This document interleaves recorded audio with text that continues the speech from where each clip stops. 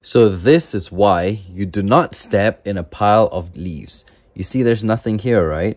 Let me just move these leaves around and you should be able to see something lurking below. So we are going to get a super worm and we'll see. Imagine this is your leg, right? Imagine that's your leg.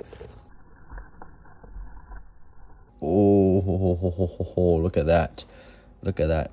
All right, so where did it go? It's I don't want to like spook it too much. Oh.